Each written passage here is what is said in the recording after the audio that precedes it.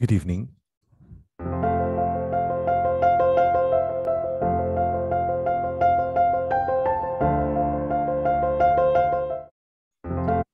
Welcome to Los Angeles First Filipino Church of the Nazarene. Hi. This will be our last night. Please join our church every Sunday and follow us sa Instagram, Facebook, and YouTube. 9 a.m. sa Wiley Chapel, 3401 West 3rd Street, Los Angeles, California. So, join po kayo sa amin. Masaya po doon. Naku, ito po ang ating My Journey of a Lifetime. Ito po ang ating 52 weeks, no, or 52 meetings. At ito ay to ensure everyone reads the entire Bible in a year. Ito po pinopromote namin sa simbahan bilang isa sa basic foundation ng ating paglago sa Christianity. Kaya gumawa po tayo ng program every Wednesday night, ang Walk Through the Bible. At pag natapos po, as promised, from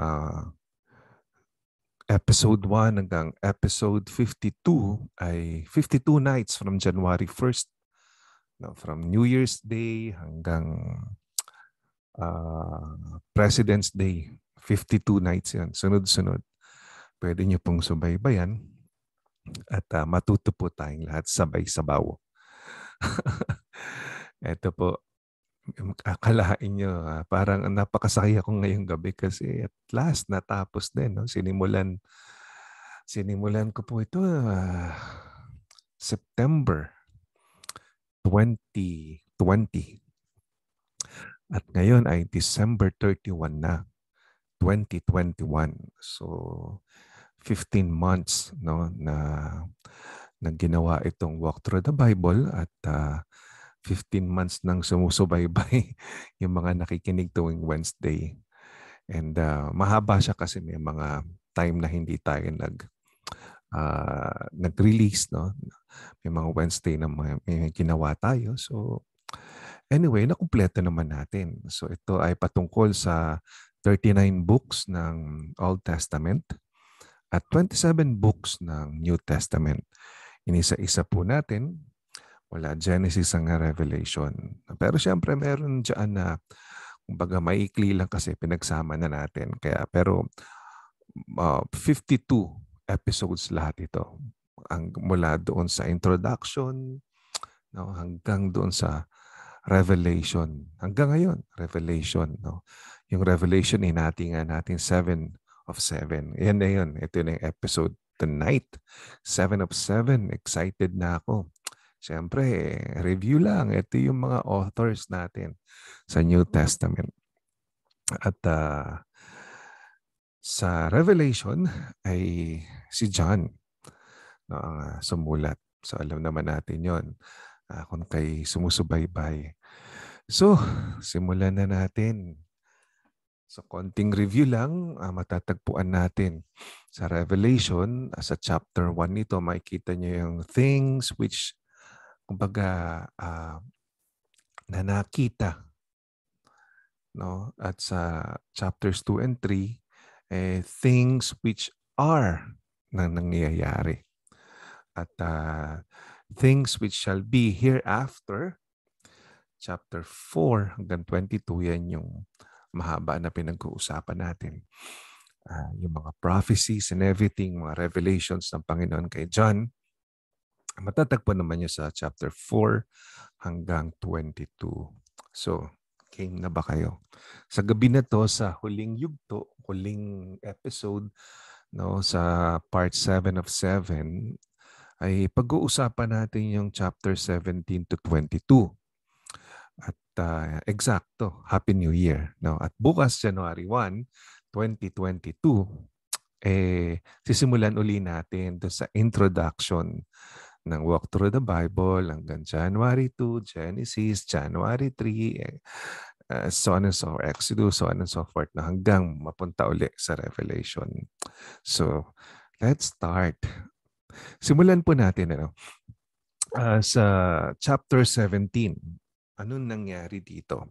Alam niyo sa chapter 17 at saka tong chapter 18 ng Book of Revelation, para kasi itong interlude, no, na describing the doom of Babylon. Ako, kung familiar kayo sa Babylon, ito yung unang mananakop ng Israel. Malupit to. Kung naaalala nyo, si King Nebuchadnezzar, pinasunog niya yung tatlong bata, si Shadrach, Meshach, Abednego. Pero ito ay reflection, ano? Kasi ang literal na Babylon, nung sa Old Testament kasi, laging dinidenounce yan, no? Kumbaga, ah, parang ginawang synonymous ng mga prophets ang word na Babylon sa human pride and corruption. No, kumbaga, nako, pag merong ugali, yung kaibigan mo ng ma-pride or corrupt, kumbaga, ang tawag nila doon, nako, Babylonian to, parang ganoon. parang, ano, kumbaga, parang nakatag sa'yo, parang ganoon. So, um, for the Apostle John at sa kanyang lahat ng mga mambabasa, no? Kumbaga, inexplain niya na itong Babylon ay parang uh, decadent or kumbaga parang culture na nagdi-decay from a Roman Empire. Parang ganon. Kumbaga, nire-represent niya. So imagine niyo yung lupit ng Babylon at saka ng Roman Empire. Yun yung explanation ni John, no.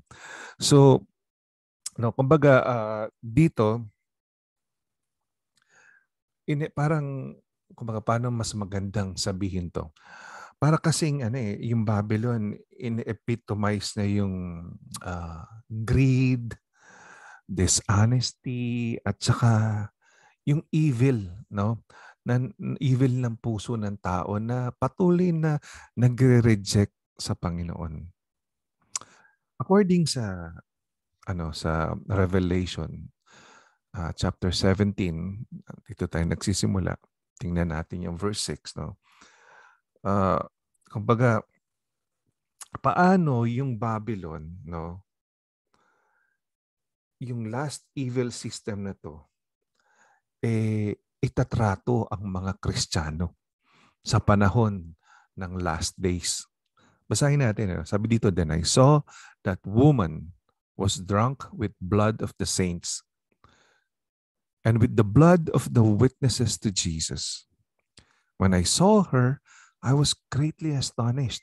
So si John to sabi niya, nakita ko yung babae. No? Revelation niya to na nire-reveal sa kanya ng Panginoon. Sabi niya, sinusulat niya, nakita ko yung babae, lasing na lasing sa dugo ng mga santo. Teka, sino ba yung mga saints? Di ba yun yung tinawag ng Panginoon? Hindi ito yung mga santo na tinatawag natin na para may umulan or santo para sa aso or santo para sa sabungan.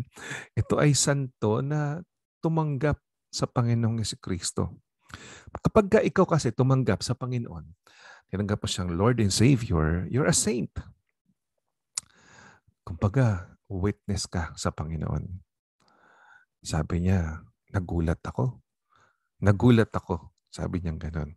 Kumbaga, itong pangyayari na nakikita ko sa revelation ko, sabi ni John. Alam niyo, itong chapter na to, itong 17, kumbaga, also makes it clear na itong present and future evil system na mangyayari ay doomsday talaga. Alam niyo, parang kalaban ni Superman. Kasi hindi lang doomsday para sa mga Kristiyano, pero sa pananaw nila yun. Actually, hindi naman talaga dahil alam naman natin kung sino ang panalo. Pero ito talaga ay doomsday para doon sa tinatawag na Babylon. No? Yung fate of Babylon. Kasi basahin natin sa 17:12-14. Sabi dito, the 10 horns you saw are 10 kings who have not yet received a kingdom.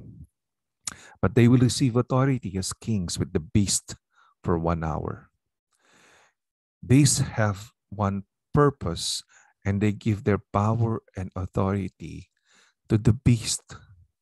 This will make war against the Lamb. Sino yung Lamb? Si Jesus. So may 10 hari at saka yung beast. Kilala naman natin sino yung beast. No? Sabi dito, bibigyan sila ng authority. No? These have one purpose. And they give their power and authority to the beast. So itong mga hari na to, mga state leaders na to, ibibigay nila authority nila din sa beast. Kaya magkakaroon ng war against kay Jesus, the Lamb. But the Lamb will conquer them because He is Lord of Lords, hello, King of Kings, hello. No? And those with Him are called chosen and faithful. So lahat ng naniniwala kay Kristo, ang tawag sa kanila, the chosen. Mga faithful. Ikaw yun, kapatid. Tayo yun. Diba? Tingnan natin, ano yung mababasa nyo sa chapter 18. So, reminder lang po. Pina-fast cut natin para magkaroon kayo ng overview. Para pag binasa nyo, alam mo na yung i-expectin mo. Okay? Hindi ko po maikukwento yung buong libro dahil napakahaba nun. No? Hindi ko pwedeng basahin yung Biblia para sa'yo. Kung gusto mo ng ganun ay pwede ka namang mag-play sa YouTube, napakadaming Audible Bible. But what I'm trying to do is to explain it to you in a simple, in simple terms, kumbaga, na somehow, sana maintindihan nating lahat. Kasi sa totoo lang, hindi naman talaga ganun. Kadaling intindihin lahat ng bagay. At minsan sa paulit-ulit at sa tulong ng banal na Espiritu, unti-unti nare-reveal sa ating kaisipan, sa maliit nating kaisipan kumpara sa wisdom ng Panginoon. Sa tulong niya, pwede tayong lumago. Okay, let's move on doon sa chapter 18. Okay, Pastor, ano ba nangyari sa chapter 18? Mukhang naging exciting na yung ating kwento. Okay, sa chapter 18 naman, dito dinescribe yung mga fate of the last evil system na in more detail ng konti. No, matatagpuan niyo yan. Baga, it appears no, dun sa from chapter 18:4, no, yung the rewards of this system are tremendously enticing. So much even true believers are warned to come out of her.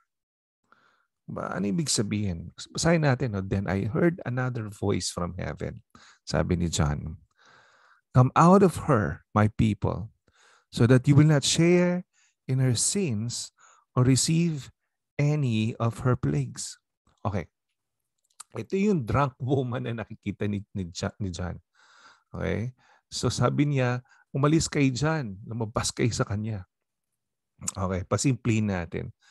Sa mundo ng kasalanan ngayon, sinasabihan tayo ng Panginoon, huwag kayong sumali dyan.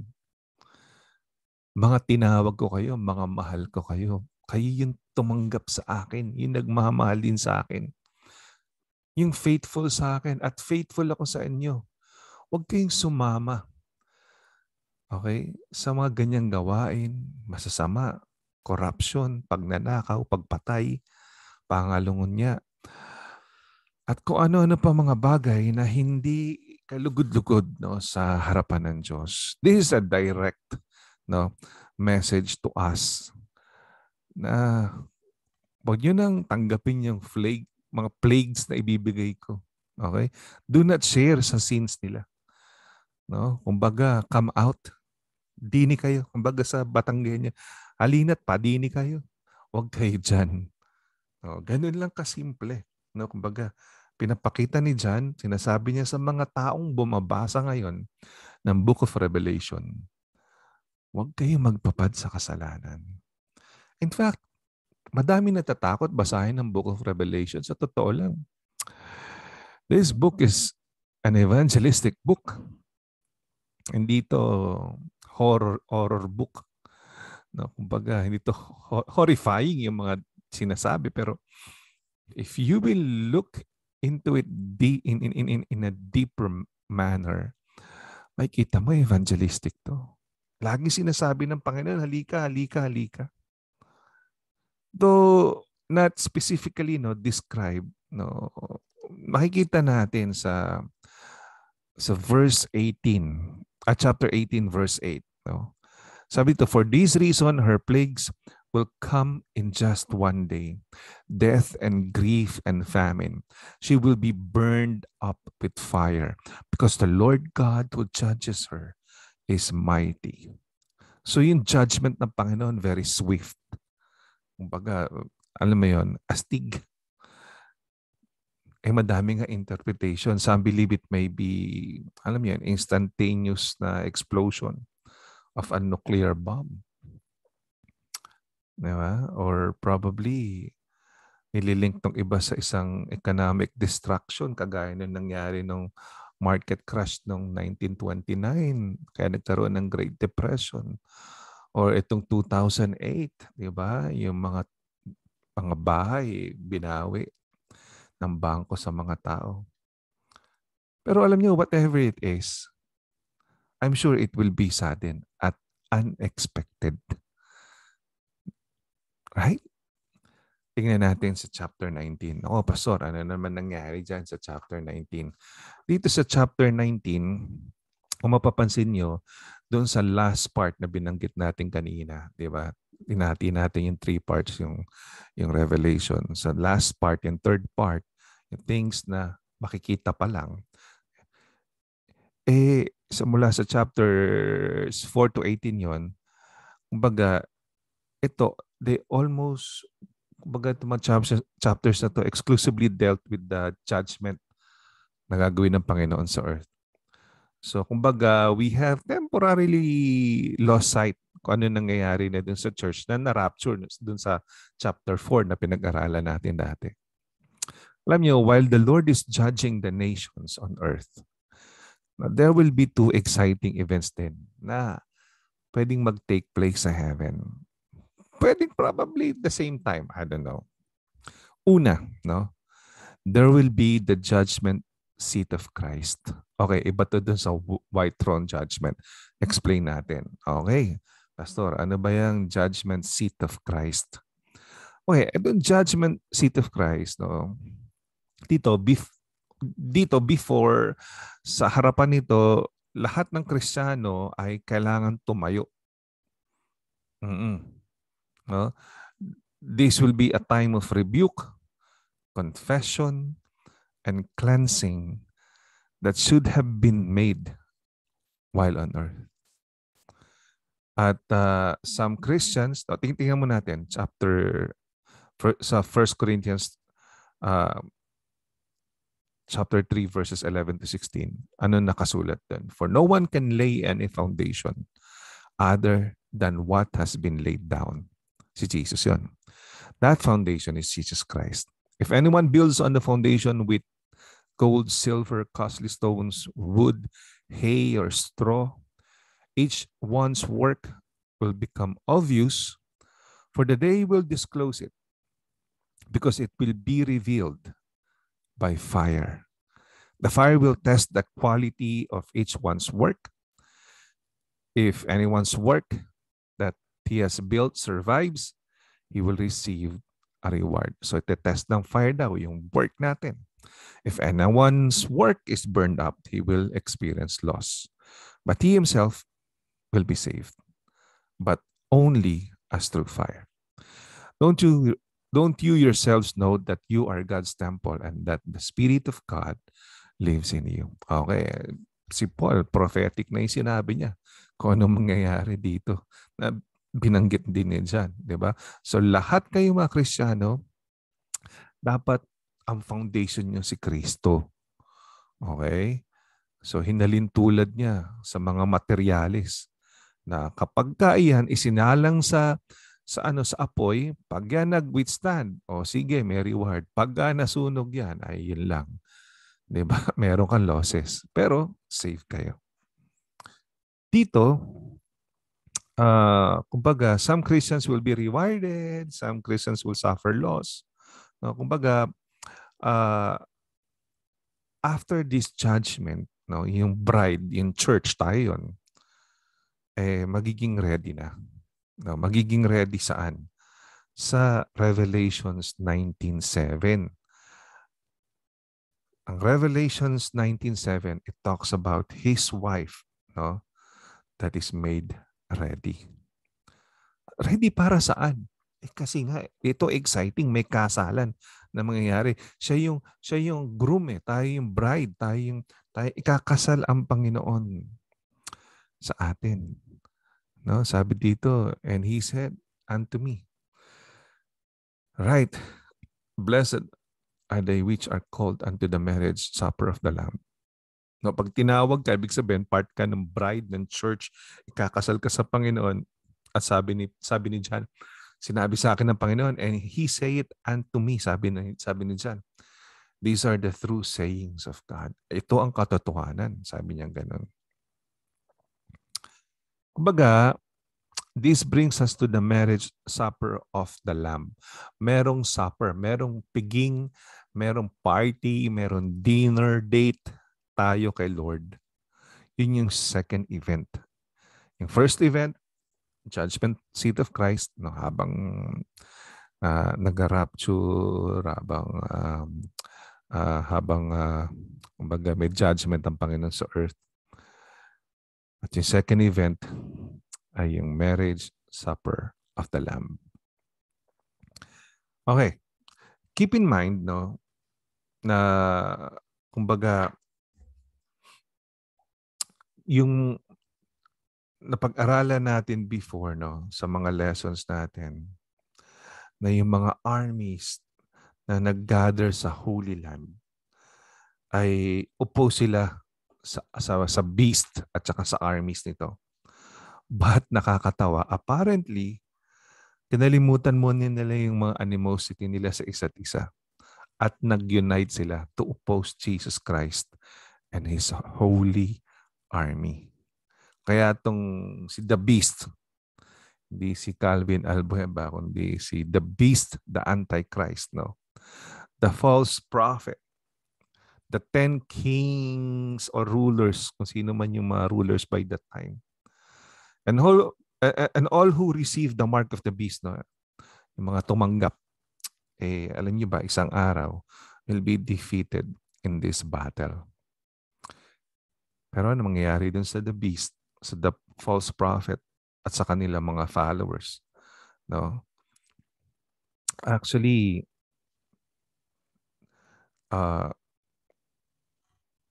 okay, I'm sorry. Itong pinakita ko to.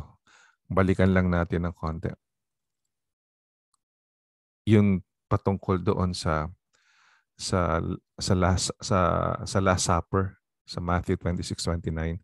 May binanggit na si Jesus, but I say unto you, I will not drink henceforth of this fruit of the vine until that day when I drink it with you. No? I drink it new with you in my Father's kingdom. So it's a prophetic na sinasabi ni Jesus na someday magkikita tayo ulit doon sa kingdom ng tatay natin at doon natin iinumin itong fruit of the vine na to. No? So ibig sabihin, it talks about yung marriage supper of the Lamb. Now, balik tayo. Kasi nakita ko yung balikan natin to. Itong the beast na to. No? Sino ba itong the beast na to? And the beast was taken. And with him, the false prophet that wrought miracles before him, with which he deceived them that had received the mark of the beast and them that worshipped his image. Okay, ulitin ko lang. The beast, Antichrist, false prophet, 10 kings or rulers na binabanggit lahat sa Revelations ni John. At lahat na naka-receive ng mark of the beast ay isang araw matatalo ng Panginoon. Okay?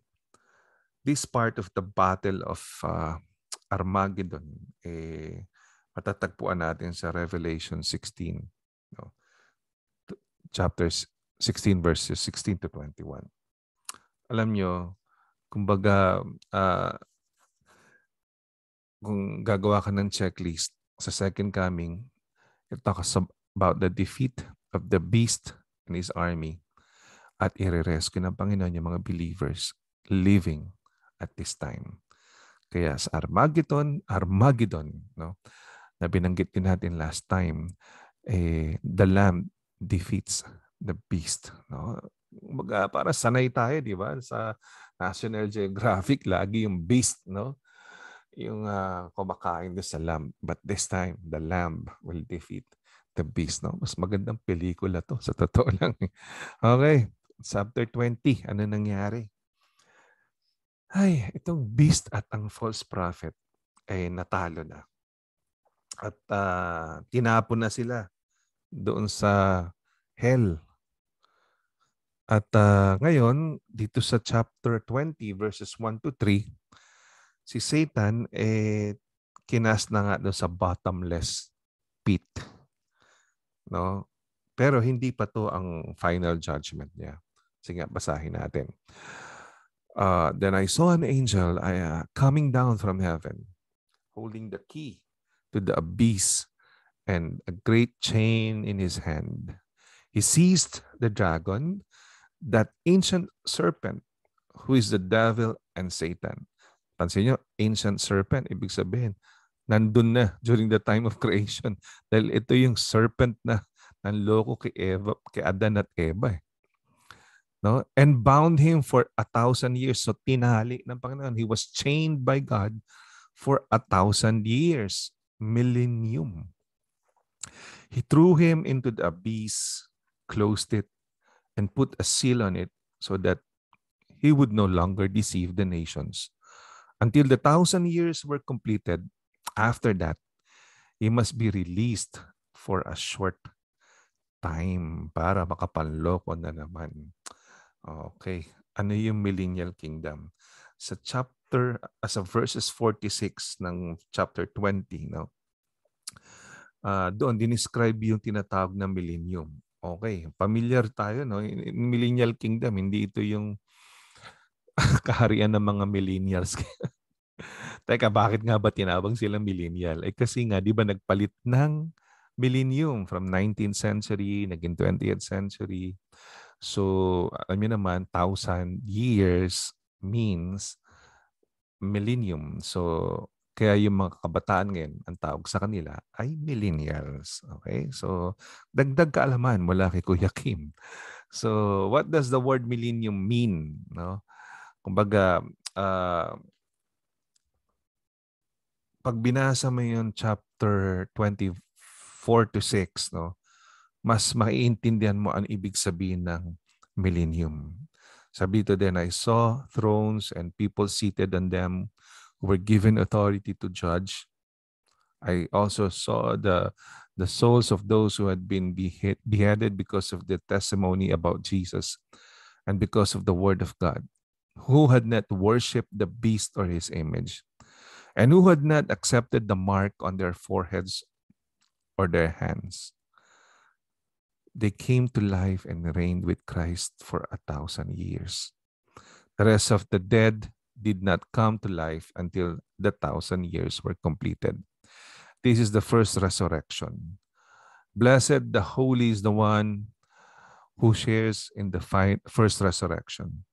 The second death has no power over them, but they will be priests of God and Christ and of Christ, and they will reign with Him for 1,000 years. Yun, etong peacetime to, masaya to, exciting tong millennium na to. Pero yun lang, at the end of the millennium, sa verse 7, Satan will be released from 1,000 years of torment mula doon sa bottomless pit. But he will not have changed at all. Hindi siya nagbago. Yung pa rin, koletseng pa rin si Satan kasi he will immediately go about his old schemes, no, sa pagdideceive na maraming tao. The final battle, kumbaga, kumbaga makikita natin, no, doon sa na-mention na yung Gog and Magog. Pero going back kay Satan, no, yung after ng 1,000 years i-release siya, huwag kayong matakot kasi talo na to eh. Alam niyo yun, Jesus Si Jesus, tinapos siya na to. Okay? So, kumbaga, kahit gaano ka-scary na pinoportray ito ng Hollywood or ng any movies or anong palabas, hindi nakakatakot si Satan. Ang katakutan nyo, yung wrath ng Panginoon dahil yung puso natin nag-hardened. No, dapat magbalik loob tayo sa Diyos dahil mas nakakatakot yung pwedeng mangyari sa atin. Dahil totoo ang hell. Alam niyo yun? At mas nakakatakot yan kaysa kay Satan. No? Kasi si Satan, magiging tropa mo yan doon sa baba dahil susunugin ang mga tao, ang mga kaluluwa na hindi tatanggap sa Panginoon. So, as basic as that. No? Kumbaga, huwag nating kalimutan, mas nakakatakot yun kaysa kay Satan. Si Satan, wala. Ano lang yan. Uh, walang power yan over kay God. Okay? So, kumbaga, mismatch ang laban. Kumbaga. Okay, so parang nag-basketball si Michael Jordan at saka 1-year-old kid. Parang ganun. Anyway, dito nga sa Millennium, sa the Gog and Magog na mention sa chapter 20 verses 8 to 10. Basahin natin. And will go out to deceive the nations at the four corners of the earth. Sino? Si Satan. Gog and Magog to gather them for battle. Okay, itong Gog and Magog, sabi nila tao, sabi nila bansa. Let's interpret. No? Their number is like the sand of the sea. Oh, mukhang bansa. They came up across the breadth of the earth and surrounded the encampment of the saints, the beloved city. Then fire came down from heaven and consumed them. Ayun, tinapos din pala sila. The devil who deceived them was thrown into the lake of fire and sulfur where the beast and the false prophet are. And they will be tormented day and night forever and ever. Nabasa ko, sabi nila, China daw sa Russia. I don't know. No? Hindi ko alam. Nabasa ko lang naman yun. I'm just sharing it with you. No, ito daw ay mag-aaklas laban sa Panginoon. Kasi China and Russia, obviously, are both nations na walang Diyos. Pero it might not be true. Baga, don't take my word for it. Nabasa ko lang, shinare ko lang sa inyo. Anyway, asa na tayo? Okay. So, Revelations 20:10. Anong makikita natin dito? No? After ma-destroy yung followers ni Satan, no? Ano mangyayari sa devil? Magandang question yun. Nakasulat yun sa verse 10. No? The devil who deceived them was thrown into the lake of fire and sulfur, where the beast and the false prophet are, and they will be tormented day and night forever and ever. Sabi ko nga sa inyo, magiging tropa mo dun si devil pagka hindi mo tinanggap ang Panginoon. Di ba? So, mahirap yun. Imagine mo, day and night forever and ever. Ibig sabihin, walang tapos. Buti pa pag namatay ka, tapos na. Hindi, ito, yung kamatayan mo, walang katapusan. So, hirap, overhirap. Mahirap yun. Di ba? So, kumbaga, gamitan mo ng common sense. Mag-invest ka papunta. Ano? Bili kang ticket papuntang langit. Yan si Jesus. Libre pa. Kesa mag-enjoy ka ng konting panahon dito sa mundo. And then forever and ever, you'll be tormented. Diba? Basic common sense. Hindi na kailangan ng matalinaga. Simple lang ang dapat natin piliin. Diba? Now, we come to the most awesome passage in the Bible.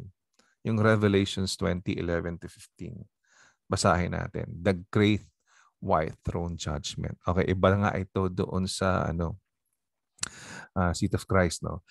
Then I saw a great white throne and one seated on it. So meron isang baga petmalu, no, great, baga mahiwaga, unexplainable na puting trono na kung saan merong nakaupo.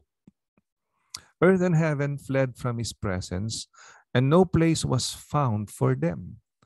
I also saw the dead, the great and the small, yung mga malalaking tao, maliliit na tao, nakita niya daw, standing before the throne, and books were opened. Another book was opened, which is the book of life. And the dead were judged according to their works by what was written in the books. Then the sea gave up the dead that were in it, and death and Hades or hell gave up the dead that were in them. Each one was judged according to their works. Death and Hades were thrown into the lake of fire. This is the second death, the lake of fire. And anyone whose name was not found written in the book of life was thrown into the lake of fire. Oh. Kumbaga, yung word na translated na hell sa verse 13, Hades. No? Ito yung place where lost people have gone through the centuries to await judgment. Tapos i-judge sila sa great white throne judgment. Kumbaga dito, yung Hades gives up its souls, the graves give up their bodies, and they came together in the last resurrection. So naglutangan na yung mga naunang namatay sa atin lahat. Naglabasan na sila lahat. Kung saan sila galing. Finally, nagstand sila before God to receive their eternal destiny. Maaaring that time, patay na tayo, maaaring buhay tayo, hindi ko alam. Yung record books, binuksan pagkatapos, every thought, every word, no, naisip mo, sinabi mo, lahat ng ginawa mo, no, ay naging evidence against you or for you, which God will pronounce His verdict na concerning sa degree para sa iyong eternal punishment. Grabe, no? Kumbaga, we need to understand, mga kapatid, teka lang, totoo yung hell. There will be degrees of punishment in hell. God will take into action the opportunities each person had to accept Christ. The amount of knowledge each had, and even the environment in which each lived, as well as the severity and frequency of each person's sin. Kumbaga, lahat yun babalansin ng Panginoon. I-judge niya ng tama. Kaya hindi ako natatakot doon para sa mga taong sabi natin, paano hindi nakakilala sa Panginoon? Technically, sabi ng Biblia, hindi siya tumanggap. Hindi siya papasok sa langit. That's technical. Di ba? Pero ang Diyos, mapagmahal na Diyos. Hindi ko alam kung meron siyang sariling judgment niya. Di ba? Kasi nga naman unfair, di siya nakilala. Paano niya naman i-judge? I don't know. Pero dito, sigurado ako, ang Diyos, judge, just. Di ba? Kumbaga, kukunin niya ang para sa Kanya at itatapon niya para sa hindi para sa Kanya. Okay. Paalala lang, totoo yung hell. Okay? Hindi sa pananakot, pero yun yung katotohanan. Okay? Hindi ako nagsabi noon, Bible. Okay? Totoo yung hell. Kasi wala na nagpipreach about hell ngayon. Di ba? Hindi para takutin yung tao, pero para ipakita yung katotohanan. Di ba? Para yung anak mo, parang, alam mo yun, pagka ba itinusok ko tong tinidor na to doon sa wall socket, magiging superpower, or pag kinagat ba ako ng gagamba, magiging Spider-Man ba ako? 'Di ba? Anong sasabihin mo sa anak mo? Pag kinagat ka ng gagamba, malamang lagnatin ka. Mag-shock ka kasi baka may allergy ka. Alam mo, hospital ka. Pag sinaksak mo yung tinidor na yan din sa wall socket, malamang ma-electrocute ka. Malamang hospital din ang bagsak mo. Parang killjoy naman. Di ba? Hindi Spider-Man, hindi maging Bionic Man. No. Ganon din dito. Sinasabi ng Biblia, wag mo itong gawin, punta ka sa hell. Ganon lang kasimple yun. Di ba? So, we need to obey God and listen to Him. Right? Chapter 21. Ano nangyari? Ito, patungkol naman sa new heaven and new earth. Ayan, dito, dito ako excited eh. Sa lahat ng binasa ko.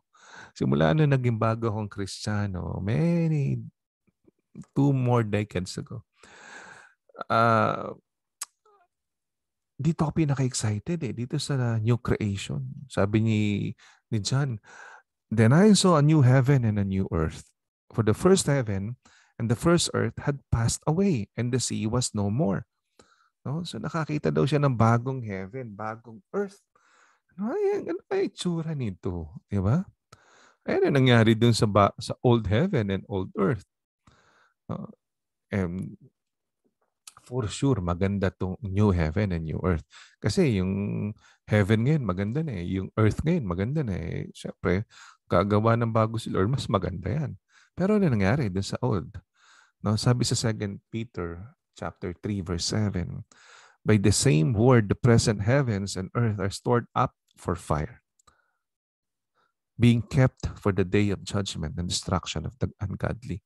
Ay, nako, matutupok pala, no? Ibig sabihin, di ba, parang tuon mo yung buong buhay mo, invest pa more sa isang lugar na eventually mawawala naman. That will not last forever. Diba? I'm not saying na you stop investing or stop working. Please don't get me wrong. No, kulto yun. Pero what I'm saying is, work as if you are needed to work for whatever your needs, for the supply of your needs, that the Lord bless you. Gather enough para ikay mabuhay na maayos at may dangal. Pero yung magpakasasa ka na kunin mo lahat ng pwede mong kunin, pagkatapos iiwan mo lang, tapos yung pag-iiwanan mo, eventually, sabi dito, matutupok lang ng apoy. Eh di, nako, di sayang naman, di ba? Eh di mag-invest ka na lang sa heaven. May bago ka pang bahay dun sa new heaven and new earth. Kaya alam mo, meron ako mga kilalang tao, matatalino. Marunong mag-tithes and love offering sa Panginoon. Bakit? Nag-i-invest sila sa kingdom. Bakit? Eh kasi nga naman, para pagdating ng panahon, di ba? Pagdating doon sa judgment throne, eh lalabas at lalabas yun. Makakalculate yan. Anyway, alam nyo, tsaka doon sa 2 Peter then 3:10, mababasa yan. But the day the Lord will come like a thief. On that day, the heavens will pass away with a loud noise. The elements will burn and be dissolved, and the earth and the works on it will be disclosed. So talagang sinabi na rin ni Peter, walang mangyayari. So wag na kayong mag-invest dyan. Mag-invest kayo sa bagong heaven at bagong earth. Ay nako, ano ba itsura ng New Jerusalem? Yan yung Old Jerusalem. Ito yung present day Jerusalem. Pero ano yung, actually maganda na eh. Pero ano yung, nako, mas maganda. Wala sa kalingkingan sa New Jerusalem. Di ba? Kumbaga, sabi doon, meron 12 gates. No? Makikita yun sa verses 9 to 21. No? Kumbaga, dinetailed yun yung New Jerusalem. May 12 gates, 12 angels, 12 foundation, 12 apostles. No? May mga debate na, kumbaga, these details and dimensions ay dapat daw to be taken literally. Sabi naman ng iba, hindi naman daw dapat. However, we must remember, it has not entered into man's mind the things God has prepared for those who love Him. Diba? Remember 1 Corinthians 2:9. Hindi mo masusukat maisip yung pwedeng ibigay at gawin ng Panginoon sa iyo. Baga, kailangan ganun para maintindihan natin mga mortal eh. No, yung parang naka-ready para sa atin na ginawa ng Panginoon. The most important description, alam niyo, sa New Jerusalem na makikita natin sa Revelation 21:4. Sabi dito, there shall be no more death, neither sorrow, nor crying, wala nang iyakan, wala nang kamatayan, wala nang lungkot, neither shall there be any more pain, wala nang sakit. If it is that kind of place, it doesn't matter where it is or what material it is made. It will be the most wonderful place the hand of God can create. Right? No? Sabi niya, He will wipe away every tear from their eyes. Death will be no more. Grief, crying, and pain will be no more. because the previous things have passed away. Yun, a new Jerusalem. No, uh, it's not about the literal details. It's about yung pwede mong makuha doon sa Jerusalem, New Jerusalem. Kasi, di ba, si Kristo ang importante doon at saka yung benefit mo, no pain, no more sorrow, no more grief. Wow, panalo. And last chapter, 22. Tapusin na natin to. Excited ako. Okay, so first 5 verses na makikita niyo sa chapter 22 ay more details, no, about no sa buhay within pag nandun ka na sa New Jerusalem. Basahin natin. Then he showed me the river, no, pinakita ng Diyos kay John, no, sa kanyang panaginip, sa kanyang revelation. The river of the water of life, clear as crystal. Oh, imagine natin. Flowing from the throne of God and of the Lamb down the middle of the city's main street. Tingnan nga natin yung picture. Sorry. Saan na yung picture ng eto, ayun, may river, kita niyo sa gitna. Oh, parang yan yung model lang, no. Ano pa sinabi? Sabi, down the middle of the city's main street. So sa middle ng street, merong river. Okay. The tree of life was on each side of the river, bearing 12 kinds of fruit, producing its fruit every month. Ooh. Pwede bang kainin yan? Hindi ko alam. The leaves of the tree are for healing the nations, and there will no longer be any curse. Wow, panalo to. Wala nang siraan, wala nang awayan, wala nang agawan ng West Philippine Sea. Okay, wala nang black versus white. Di ba? Wala nang dilaw versus dilawan at Dutertads ba yan? At wala nang Republican at Democrats. Wala nang gano'n. Wala nang away-away. The throne of God and of the Lamb will be in the city, and his servants will worship him. They will see his face, and his name will be on their foreheads. Night will be no more. Sarap nito. Haba na fellowship. Ay, kasi minsan bitin yung fellowship kasi may paparating na susunod sa yung gagamit ng chapel. People will not need the light of a lamp or the light of the sun, because the Lord God will give them the light, and they will reign forever and ever. Wow, pinaka-light mo na, si Lord na. Panalo. Saya. Gustong-gusto kong makita ito someday. Actually, excited ako palagi pag weekends na kasi pupunta ng church. Hindi ko pa ma-compare yung magiging mararamdaman ko pag nakapunta ako dito sa lugar na to. No? Kumbaga, yung first 5 verses na yun, in-explain, no? Ano itsura ng New Jerusalem. Pero sa verse 7, as the book comes to close, no? 3 times the Lord Jesus says, I come quickly. No, darating ako. Sabi niya, look, I am coming soon. Darating ako, sabi niya. Blessed is the one who keeps the words of the prophecy of this book. No, babalik ang ating hari. Kumbaga, the words I come quickly or I'm coming soon do not mean Jesus intended to come sa panahon ni John. But when these things begin to happen, sigurado lang isang bagay, wala nang delay. Babalik at babalik ang hari. Revelations 22 verses 18 to 19, dito tayo magtapos. Ano yung final warning na binigay, no, ni John sa kanyang mga mambabasa kagaya natin? I testify to everyone who hears the words of the prophecy of this book. If anyone adds to them, God will add to him the plagues that are written in this book. Ayoko yun. And if anyone takes away from the words of the book of this prophecy, ayan, yung mga tinitwist nila yung word of God, pinapalitan nila para, alam yan, gamitin nila. God will take away his share of the tree of life and the holy city, which are written about in this book. Kaya wag po tayo magdagdag bawas sa salita ng Diyos. Kung ano yung nakasulat, yun ang sabihin. Masaktan kung masaktan, pagpalain kung pagpalain, bahala ang Holy Spirit sa inyo. Kaya, do not kill the messenger. Kawawa naman yung mga pastor. Sinasabi lang nila yung katotohanan. Huwag naman kayong magtampo, umalis sa simbahan, isumpay sa pastor. Kawawa naman.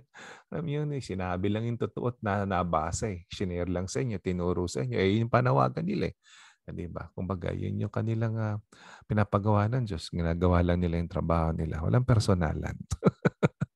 Okay. So, ayan. Tapos na. Tapos na. Tapos na. Yes. Pero kapatid, no?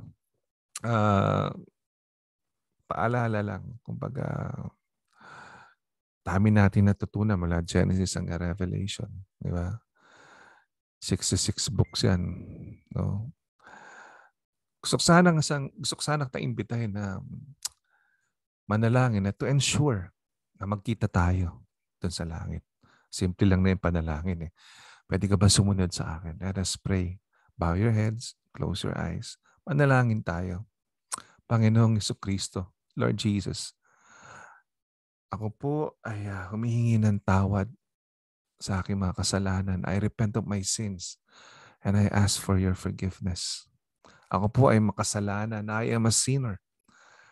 But I believe that you died upon the cross for me. Ako po ay naniniwala na kayo po ay nagbuwis ng buhay para sa akin. That you shed your precious blood for the forgiveness of your sins. Hinayaan niyo pong itagas o tumagas ang inyong banal na dugo para sa kabayaran ng aking mga kasalanan. I accept you now as my Savior, my Lord, my God, my friend. Tinatanggap ko kayo, Panginoon, bilang aking tagapagligtas, Panginoon, at aking kaibigan. Come into my heart and set me free from my sin, Lord. Pumasok po kayo sa aking puso at ako'y palayain sa aking mga kasalanan. Thank you, Lord.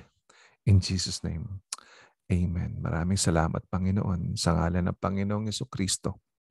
Amen at amen.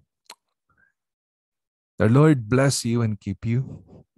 The Lord make His face shine upon you and be gracious to you.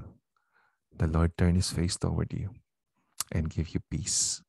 In the name of the Father and of the Son and of the Holy Spirit. God bless you guys. Maraming salamat. Yes, you did it. Congratulations. Palakpakan. Natapos mo ang 52 episodes ng ating Walk Through the Bible. Malay mo, meron kang award. Hindi lang mula sa La Philnas, kung hindi, mula sa langit. God bless you. See you again. Visit us kapag may time ka. Bye!